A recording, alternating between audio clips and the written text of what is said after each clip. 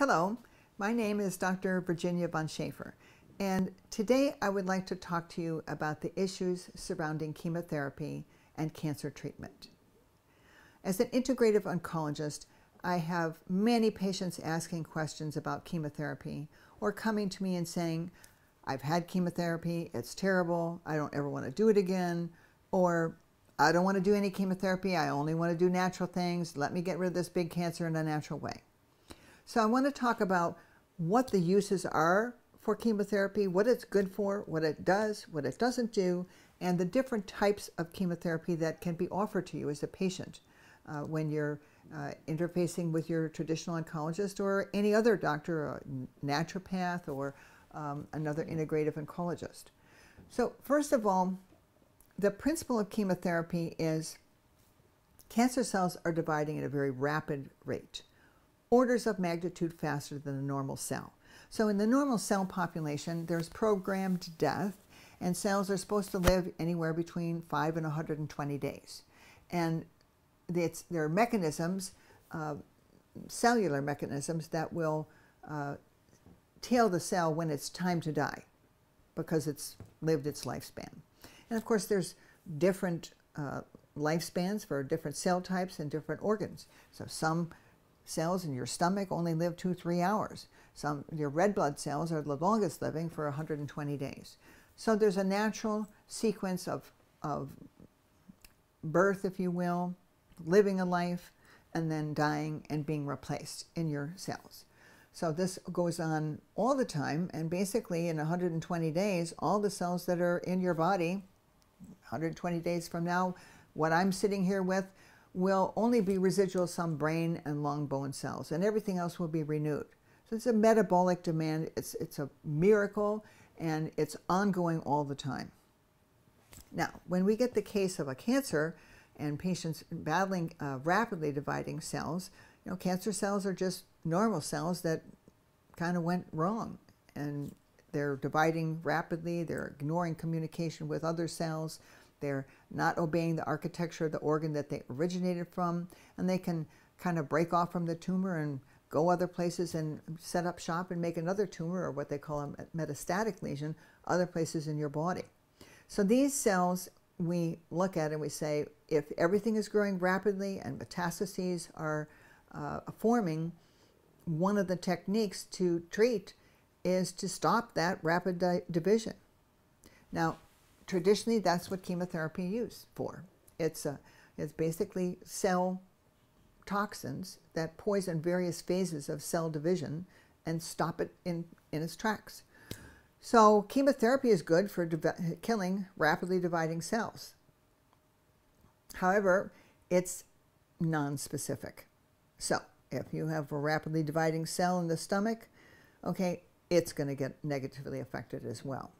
And this is why when people get high-dose chemotherapy, they have so many problems with the GI tract and digestion for long periods of time, as well as suppression of their bone marrow and production of new cells. So chemotherapy can be useful. However, the problem in traditional thinking is in part a failure to appreciate the entire problem as a microscopic issue. People think that if you have a big tumor mass and you can't cut it out, give a person a lot of chemotherapy, shrink that tumor mass down, then maybe cut it out, maybe do some radiation, and you'll be okay. And there's many patients who can attest to the fact that this doesn't work. Why? Because you haven't treated the microenvironment, you haven't treated why the patient got the cancer to begin with, and you haven't taken into account that cancer cells develop mechanisms to extrude chemotherapy as soon as it gets in the cell. And this is what they call resistance factors. And there are a number of cellular mechanisms, 8 or 10, that have been identified very clearly with a certain receptor on the surface of the cell, the cancer cell, and those things can be counteracted. But when you're looking at a traditional approach to chemotherapy, it's high dose, okay? And I'll give you an example. There are drugs that we use in our country that are literally outlawed in other countries. One of them is 5-fluorouracil. Now, this drug, when it's given for colon cancer, commonly is given in a milligram per kilogram body weight dosing. And so a tiny person can end up with 4 to 5 or 6,000 milligrams of this drug in a single dose in their chemotherapeutic regimen. They call it FOLFOX or Fox Fury or whatever. There's varying combinations. But this is a huge dose of toxin and poison. And it's kind of, if you think about it, intuitively obvious that if you don't address resistance factors and other cellular mechanisms, if you don't treat the body and microenvironment, yes, you're going to have to use a ton of poison and just to get any effect at all. But you're going to be so non-selective and give great toxicity to the entire person, the whole organism. And many of these drugs, especially 5-FU, is very, very neurotoxic. And some of these things are not reversible. So, and of course, in fact, they can be lethal. There's many people who get one dose of this regimen and they die. So the population, being a little more savvy these days and questioning whether or not this is something that they want to subject themselves to, are looking for other options. And so this is where we come into these other ways of administering chemotherapy. Assuming that chemotherapy is still going to be part of a treatment plan, some traditional oncologists have gone to utilizing what they call metronomic chemotherapy. So traditionally, chemo agents are dosed, as I say, milligram per kilogram per body weight in so many days. Like cisplatin, you can only have so many milligrams per body surface area in 30 days. But instead of giving it all in one dose and then 4 or 5 days and then waiting until the 28th day and then starting all over again, some people will divide up that monthly dose and give you once a week. Okay, it's not the different dose, it's still the dose that we would have gotten, but instead of getting it all in once, you're going to get it in sequence over a 3-4 week period of time. Well, this can be more tolerable, it can be okay, it's still non-specific, and you're still not treating all the other biological issues or tumor environment issues that might be present. And if we boosted the patient's immune system and did other things, they might have a better result. Either one of these first two methods is not treating the immune system and respecting the fact that people get cancer because their immune system is not functioning properly. And when you kill a bunch of cells, when you're using full dose chemotherapy, what happens to those dead cells? Your immune system has to clean them up. That's the cleanup crew. So if your immune system is already impaired and weakened and maybe doesn't have enough resources to even fight the cancer, what do you think is going to happen when you give them, the immune system, just a kind of truckload of dead cells to clean up and deal with? It's going to be further taxed and further impaired. So this, although the technique itself can be useful, it's somewhat flawed in the way it's currently used in a traditional sense. Now, this has caused integrative oncologists to say, well, what can we do better? How can we make the drugs go into the cells better? How can we use less drug safely? What can we do? So commonly, the next step in the evolution of this process was using what they call insulin-potentiated chemotherapy. And there are many people who kind of pioneered this a number of years ago, and it's still commonly used by integrative oncologists across the country and really in the world. Basically, the principle is take a tiny amount of the drug that you normally would use and potentiate its function by adding insulin in with the chemotherapy to drive it into, open the gates, as it were, because cancer cells love sugar. So if you give insulin, it lowers the circulating blood glucose, and the glucose doors open. And kind of the theory is, as the doors are open, shove the chemotherapy in there, driving it with DMSO, that's a solvent, a dimethyl sulfoxide. It's excellent to do that, and it will help. And so you can use a smaller dose of drug, drive it into the cell more effectively, and kind of keep it in the cell by lowering the blood sugar level of the patient during the entire administration. There are many ways to do this, and the sort of traditional way is IV push method, where they take a bunch of syringes and line them up, and first you get the insulin, and then you get the DMSO, and then they check to see lowering the blood sugar level from a normal level, could be 70, 80, whatever, down to about 40 or 35, and then boom, boom, boom, push the drugs in, and then raise the blood sugar level back up. And many people have clinics where they'll purport to say you're gonna have a very effective cancer treatment. I'm going to give you this insulin potentiated chemotherapy 2-3 times a week, and we're going to knock that cancer out. Well, yes and no. It is a better technique. However, it still doesn't address what's going on in the immune system. And when you use these low-dose sessions, multiple ones in a week, you can stress the bone marrow. And of course, one of the number one and number two things that can happen is your white count goes down and you lose your infection-fighting cells, the neutrophils. And then the other thing is the platelets go down.